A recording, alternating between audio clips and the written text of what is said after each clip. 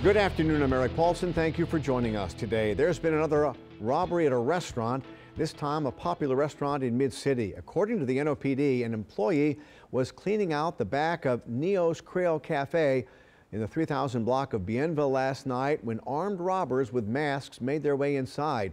It happened around 11:30 last night. The restaurant had already closed to the customers for the night.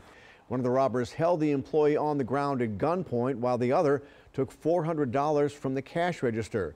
The suspects got away. If you can help police find them, you can call Crime Stoppers anonymously at 822-1111.